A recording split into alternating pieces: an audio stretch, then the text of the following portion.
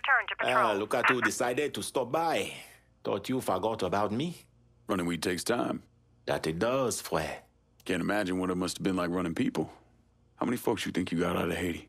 I only remember those I could not save. Bullshit. When I was in country, once in a while we get a chance to evacuate a village before the napalm dropped. Wasn't a SOP, but we still did it.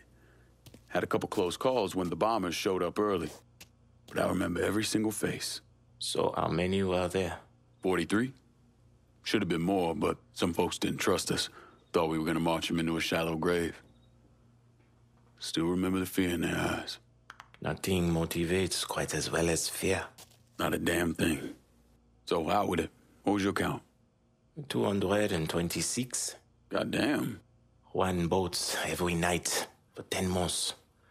Mostly women and children. The men were either enlisted or disappeared. We had more refugees than we knew what to do with. They didn't always survive the trip, but dying on the bateau running from Papa Doc was better than the alternative.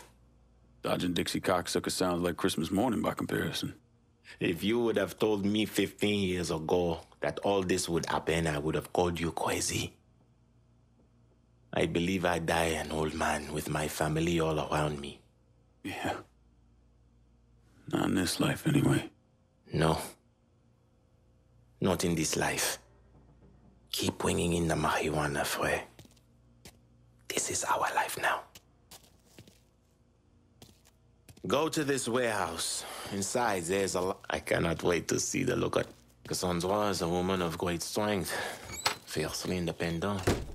But sometimes she uses her independence to keep others at a distance.